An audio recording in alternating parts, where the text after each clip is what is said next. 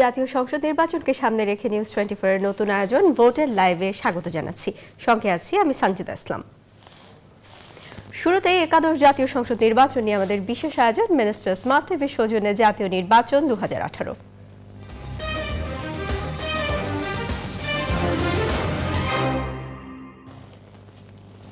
আগামী 30 ডিসেম্বর অনুষ্ঠেয় একাদশ জাতীয় সংসদ নির্বাচনে কতগুলো কেন্দ্রে ইভিএম ব্যবহার হবে সেই সিদ্ধান্ত নিতে নির্বাচন কমিশন সভা শুরু করেছে।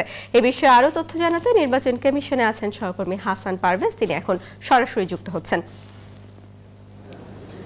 পারভেজ, নির্বাচন কমিশনে ইভিএম ব্যবহারের সিদ্ধান্ত বিষয়ক একটি সভা শুরু হয়েছে আমরা জানি, সেখান থেকে আর কি খবর আছে আপনার কাছে?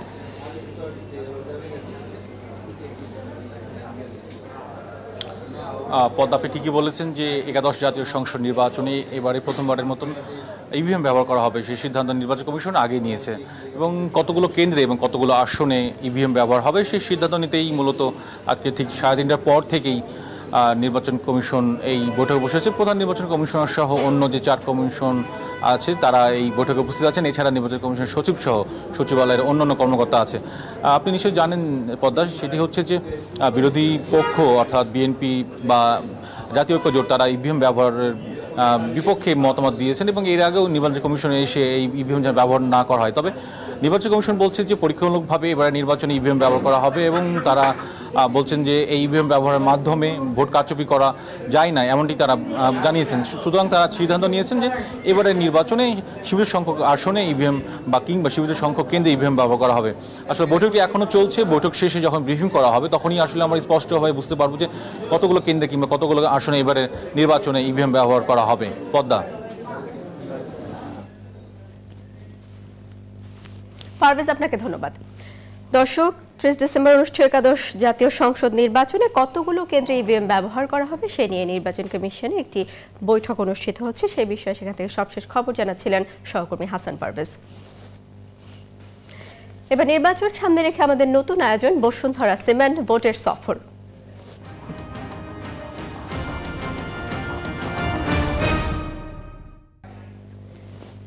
বসুন্ধরা সিমেন্ট বোটের সফরে আছেন আমাদের 2 সহকর্মী আশিকুর রহমান শ্রাবণ ও রামিম হাসান। শ্রাবণ এখন অবস্থান করছেন গাইবান্ধায় আর রামিম আছেন পাহাড়ি জনপদ খাগড়াছড়িতে। সেখানকার সাধারণ মানুষের ভোট ভাবনা জানতে তারা যোগ দিচ্ছেন আমাদের সঙ্গে। শুরুতেই খাগড়াছড়ি থেকে যোগ দিচ্ছেন সহকর্মী রামিম হাসান। রামিম, পাহাড়ি জনপদে ভোটের আমেজ কেমন দেখছেন?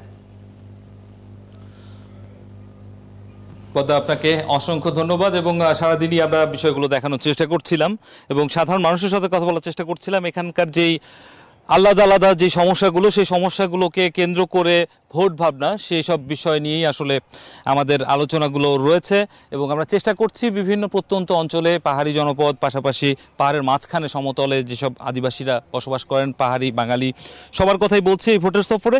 এই মুহূর্তে আমি যে গ্রামটিতে রয়েছি সেই গ্রামটির একটি ঠিক আপনি দেখতে পাচ্ছেন যে একটি পাঠশালার মতো, ঠিক স্কুল নয়, একটি পাঠশালা। সেই পাঠশালার মধ্যে শিশুরা পড়াশোনা করছে এবং এখানে আমি একজন শিক্ষকের সঙ্গে কথা বলবো এবং তাদের এই ভোটকে সামনে রেখে শিক্ষা ব্যবস্থার উন্নয়নে আদিবাসীদেরকে এগিয়ে নিতে কী কী করণীয় সেসব বিষয়ে জানতে যাবো তার কাছ থেকে। দাদা, একটু আপনার সময় নষ্ট করব, আমি জানি আপনি অনেক ব্যস্ত, আপনি বসেন এখানে, আমি আপনার এখানে আসছি।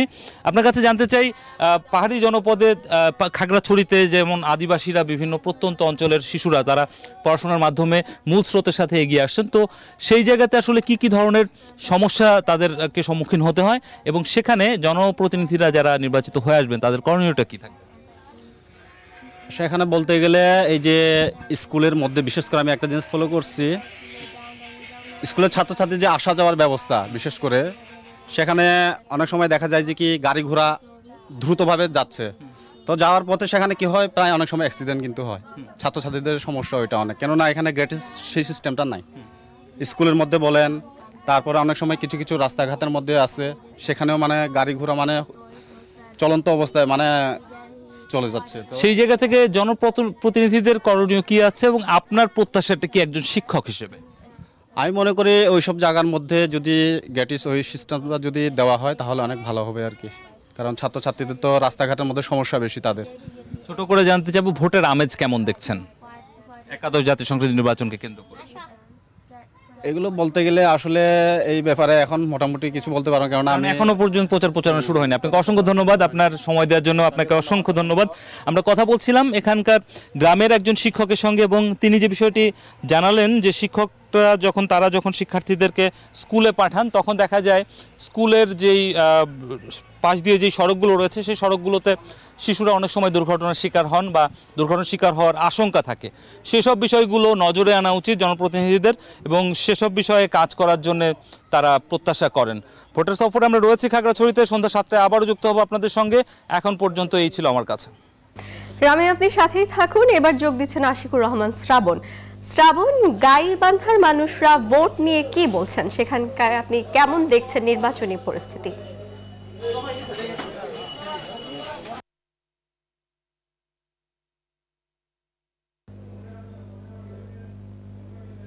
মুহূর্তে, কারণ আমরা আগামীকালকে এই গাইবান্ধার প্রত্যন্ত জায়গায় যাব। আমি এখন রয়েছে এখানকার কাঁচা বাজারে, যেটি আসলে এখানকার মানুষের অর্থনৈতিক কর্মকাণ্ডের মূল একটি জায়গা। আমরা একটু কথা বলতে চাই এখানকার স্থানীয়দের সাথে, কারণ ধরুন আমরা বিচার বিশ্লেষণ করবো, অনেকগুলো বিষয় সামনে উপস্থাপিত হবে। আমরা একটু কথা বলতে চাই যারা আসলে এখানকার মানুষ, যারা গাইবান্ধা নিয়ে ভাবছেন, ভোটের আগে তারা কি চিন্তা করছেন, এই বিষয়গুলো আমরা জানতে চাই আপনার কাছে। আপনার সাথে কথা বলি একটু। গাইবান্ধা আমরা যেটা জানি রংপুর বিভাগের একটি জেলা, একটি পার্শ্ববর্তী জেলা হয়ে গিয়েছে, মানে পকেটের মতো। আপনারা কি ভাবছেন নির্বাচনের আগে যে কি হওয়া দরকার গাইবান্ধায় সবচেয়ে আগে? গাইবান্ধায় সবার আগে আমাদের যে রাস্তাঘাটের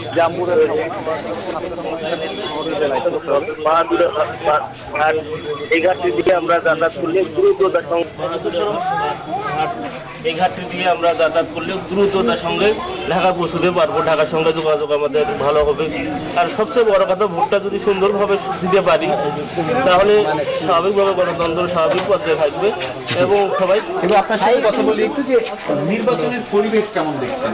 অনেক বছর পরে সব দল নির্বাচন অংশগ্রহণ করছে, আপাতত পরিবেশ কেমন মনে হয়? আপাতত জেলা শহরে ভোটের পরিবেশ অত্যন্ত সুন্দর। এখনো যদি নির্বাচনের প্রচারণা শুরু হয়নি, তারপর গাইবান্ধা শহরে আমরা খুব সুশৃঙ্খল একটি ভোটের আমেজ দেখতে পাচ্ছি। নির্বাচন তো অনেক সময় সহিংসতা হয়, আমরা দেখেছি যে নির্দিষ্ট বছরে এখানে সহিংসতার খবর আমরা প্রচার করেছি। সবকিছু মিলে নিরাপত্তার অবস্থা কেমন মনে হচ্ছে নির্বাচনের আগে, এবং চাওয়া পাওয়ার জায়গাটা প্রথমে যদি বলি, আমাদের নির্বাচন ঘিরে যে এখানকার নিরাপত্তা ব্যবস্থা, আমার কাছে মনে হচ্ছে যে অন্যান্য যে কোনো চেয়ে নিরাপত্তা ব্যবস্থা অনেক ভালো।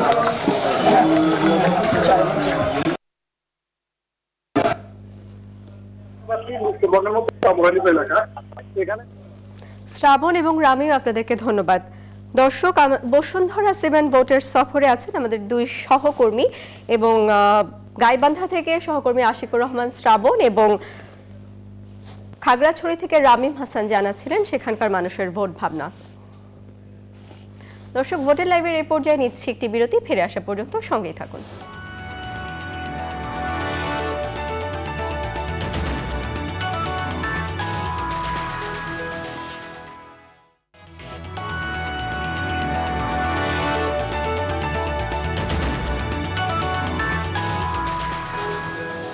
আবারও স্বাগত নিউজ 24 ভোটের লাইভে। জাতীয় সংসদ নির্বাচন নিয়ে এবার থাকছে নিউজ 24 এর নতুন আয়োজন ভোটের ময়দানে।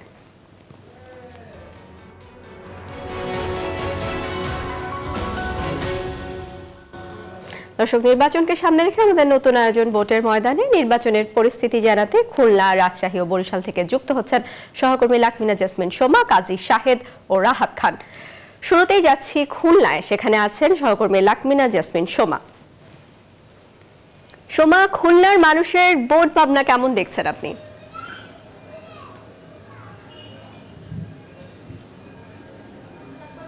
পদ্মা, খুলনার ভোটের ময়দান থেকে আমরা যেটি দেখতে পাচ্ছি যে আসলে এখানে আওয়ামী লীগ মনোনয়ন প্রত্যাশী প্রায় 25 জন প্রত্যাশী প্রার্থী তারা আসলে মাঠে রয়েছেন, এবং একই সঙ্গে যদি বলেন বিএনপি এবং অন্যান্য জোট, তারা কিন্তু প্রায় 15 জন প্রত্যাশী তারা রয়েছেন, এবং একই সঙ্গে অন্য যে দলগুলো রয়েছে, আপনি যেটি বলছিলাম যে এখানকার আসলে যে জামাতেরও কিন্তু একটি শক্ত ঘাঁটি রয়েছে এবং এখানে তাদের একটি বড় ভোট ব্যাংক রয়েছে। সব মিলে এখানে কিন্তু যারা প্রত্যাশী রয়েছেন, মনোনয়ন প্রত্যাশী, তারা কিন্তু অপেক্ষায় রয়েছেন যে আসলে কি হতে যাচ্ছে, তারা দলের মনোনয়ন পাচ্ছেন কিনা। এবং একই সাথে সেই সাথে এখানকার যারা ভোটাররা রয়েছেন তারা কিন্তু সবচেয়ে বড় যে প্রাপ্তি তাদের, সেটি হলো তাদের পছন্দের প্রার্থীকে তারা যাতে ভোট দিতে পারেন সেই প্রত্যাশাই কিন্তু তারা করছেন এই খুলনাবাসী।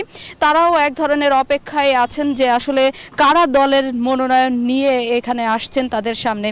তো এখানকার দু একজনের সঙ্গে আমি একটু কথা বলে জানার চেষ্টা করি যে আপনারা আসলে সার্বিক ভোটের মাঠ কেমন দেখছেন খুলনায়? এখন ভালো। আপনারা আসলে কি প্রত্যাশা করছেন, এখানে ভোটের পরিবেশ কেমন চান? আমরা চাচ্ছি যে সুষ্ঠুভাবে যেন আমরা ভোট দিতে পারি, এটাই। আপনার কাছ থেকে একটু জানতে চাই যে আপনাদের প্রত্যাশাটা কি, যে কেমন ভোট চাচ্ছেন? আমরা সবাই সাধারণ জনগণ চাই সুষ্ঠুভাবে যাতে মানুষ ভোট দিতে পারে, আমরা সবাই ভোট কেন্দ্রে সুষ্ঠুভাবে যাইতে পারি। সবার প্রত্যাশা যে মানুষ যেন সুষ্ঠুভাবে ভোট দেয়, আর আমাদের যে প্রতিনিধি আছে তারাও যেন আমাদের সুস্থতা কামনা করে, আমাদের দেশের সার্বিক উন্নয়নের চেষ্টা করে। অন্য যে ভোটাররাও আছে পদ্মা, এখানে প্রায় 18 লাখ ভোটার রয়েছে, যার মধ্যে অর্ধেকই নারী এবং অর্ধেক পুরুষ, এবং তাদের সঙ্গে আমরা কথা বলার চেষ্টা করেছি। তারাও যেমনটি বলছেন যে এখনো পর্যন্ত সব দল আসলে নির্বাচনে অংশ নেওয়ার কথা বলায় তারা অত্যন্ত প্রত্যাশী এবং তারা চাচ্ছেন একটি উৎসবমুখর পরিবেশে যেন তাদের পছন্দের প্রার্থীকে বেছে নিতে পারেন। তো পদ্মা, এই ছিল আমার কাছ থেকে খুলনার ভোটের ময়দান থেকে সর্বশেষ খবরাখবর। সোমা, আপনাকে ধন্যবাদ। দর্শক, এবার যাচ্ছি রাজশাহীতে, সেখানে আছেন সহকর্মী কাজী শাহেদ। শাহেদ, রাজশাহীর ভোটের ময়দানের কি অবস্থা, কেমন দেখছেন সেখানকার মানুষের ভোট ভাবনা এবং সেখানকার নির্বাচনী পরিস্থিতির খবর জানাবেন আমাদের।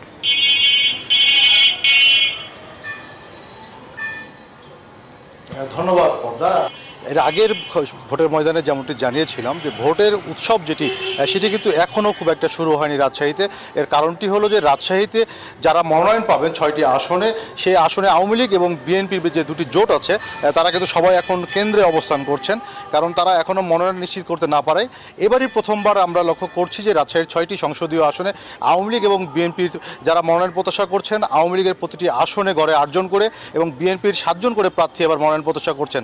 ফলে অনেকটা বেগ পেতে হচ্ছে এখানে যারা জোটের প্রার্থী হবেন তাদের মনোনীত করতে। এছাড়া জামাতের একটি বিষয় আছে, জামাত রাজশাহী 1 এবং 3 এই দুটি আসনের একটি আসন বিএনপির কাছ থেকে দাবি করছে। ফলে এখানে যে বিএনপি এবং জামাতের জোটের একটি টানাপোড়েন চলছে, সেই সঙ্গে এখানে যারা মহাজোট বা 14 দলীয় জোট যেটি বলে সেখানেও প্রার্থী নির্বাচনের ক্ষেত্রে একটু বেগ পেতে হচ্ছে। হয়তো 2-1 দিনের মধ্যেই সেটি পরিষ্কার হয়ে যাবে। এরপরে মূলত রাজশাহীতে যে আসনগুলি আছে সেখানে ভোটের উৎসব পরিণত হবে। তারপরে রাজশাহীর ভোটের পরিবেশ কেমন সেগুলো আমরা একটু জানার চেষ্টা করব, যেহেতু মূলত চায়ের দোকানগুলিকে কেন্দ্র করে ভোটের খবর জমজমাট হয়ে ওঠে। আমরা একটু জানতে চাই, এখানে রাজশাহীতে তো ভোট খুব শীঘ্র 30 ডিসেম্বর সারা দেশেই জাতীয় সংসদ নির্বাচন, রাজশাহীতে আপনি পরিবেশ কেমন দেখছেন?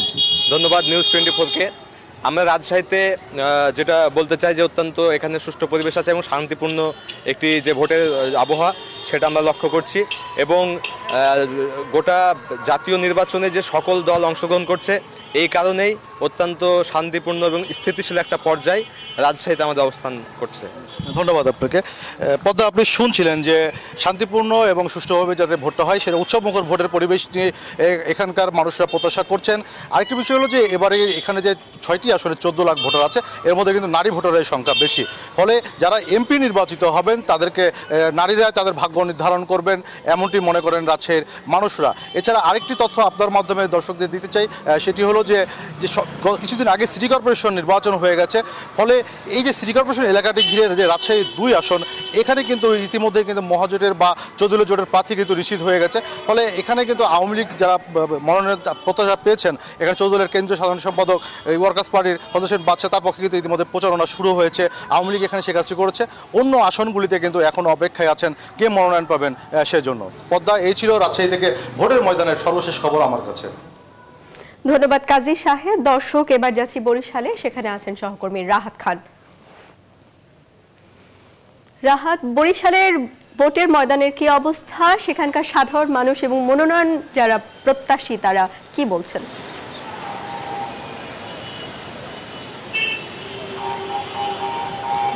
ধন্যবাদ পদ্মা আপনাকে। আপনি জানেন যে আসলে বড় দুটি রাজনৈতিক দল কিন্তু তাদের যে দলীয় মনোনয়নগুলো কয়েকদিন আগেই তারা চূড়ান্ত করেছে, কিন্তু এখন পর্যন্ত ঘোষণা আসেনি। কারণ জোট মহাজোট এ ধরনের নানা হিসেব নিকেশের কারণে এখন পর্যন্ত চূড়ান্ত প্রার্থী তালিকা কিন্তু জনগণের সামনে আসেনি, কিংবা আসলে সেটি জানা যায়নি।